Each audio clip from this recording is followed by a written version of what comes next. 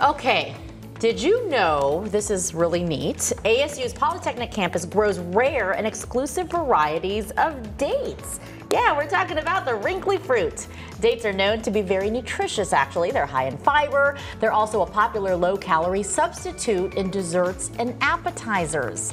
And now, a Scottsdale-based date company is partnering with ASU to harvest these rare dates to sell them to the public. How neat is that? Yeah, I know. So Gibby is at the ASU Polytechnic Date Grove in Mesa. I know there's a lot of date trees out there to tell us all about it. Do you like dates, Gibby?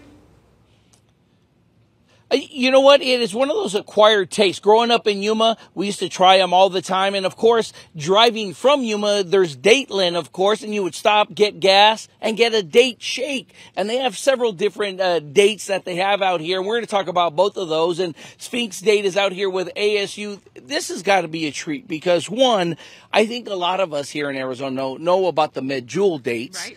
But we're talking, you are growing something special out here. Yeah, so ASU here has a grove, a germplasm collection to keep all of the varieties growing. They have about 40 now growing, real rare varieties, a lot of soft dates, different kinds than you see grown commercially in the Yuma area and in the large commercial groves. So some really special flavors, some soft dates, some different unique things that you're not going to see growing or available commercially really anywhere. So. Well, and there is this nice desert oasis once you get to the Polytechnic East out here at ASU. How did this partnership come about? So many years ago when I started getting involved with Sphinx, I reached out to Deb to really help learn about date growing, date harvesting, date varieties. She's the expert here, and they do take all volunteers, so I came out, volunteered on some harvests, on some pollinating, on some different tasks.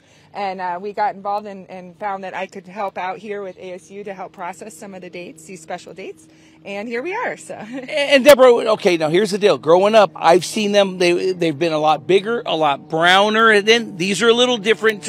Talk to me about these here. These are Barhi dates, and this is just the size they are. These are actually pretty big for Barhi, and they're really good in the unripe stage.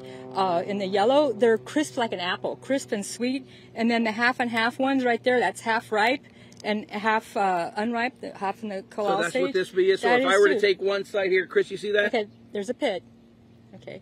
Watch my tooth. Is that what you're telling me? Yes.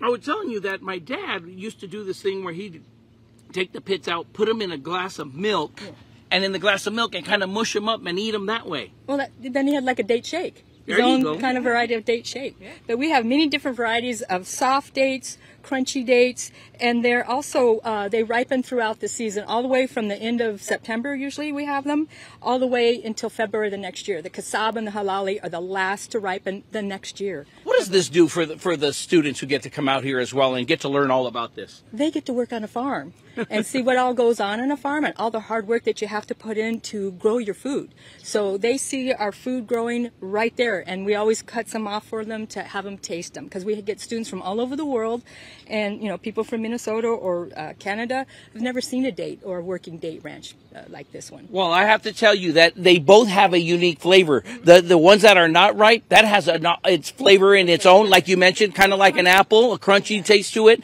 And then the sweeter side of it, both amazing, by the way. I think I'm taking that whole thing with me on the way back. Guys, and they're good for you. And they're good for you. Not only is it good for education, not only is it good to get these, and they're being sold. Where can they find them? We do have the Kalal Barhi at Sphinx Date Company right now. We'll have the rest when they start ripening towards end of September. So you can go to sphinxdateranch.com or visit us just north of Thomas on Scottsdale Road. I gotta take one more. I'm sorry about that. I am taking one, not only the ripe one. Guys, these are amazing, by the way. The ripe side tastes a lot different than the other side, but be careful with the pit. You don't want to chip a tooth, that's for sure. No, you don't want to do that. I hear date shakes are very popular. I can see Gibby now, the new spokesperson. There you go.